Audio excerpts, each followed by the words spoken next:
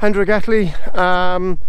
We've got video 3, KARL-JAMES Langford, and we're following a sort of trackway which drops away on the left up above where the council tip is.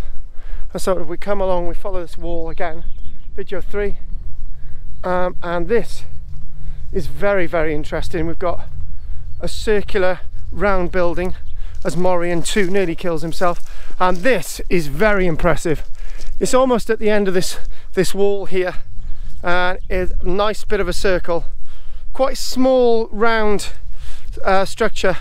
Now if I was to give this a date, I'm not going to give an Iron Age date or anything, but if this is obviously clearly a building, and this would be a storage building, and the similarities with this is I've actually seen exactly the same type of size as storage buildings for the Iron Age village at Holyhead on Anglesey.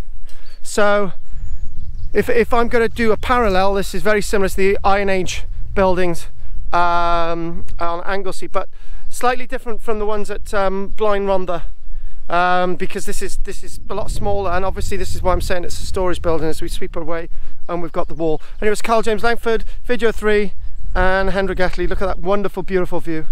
And in the summer I'm sure you can come out with me and look at these sites. Thank you very much.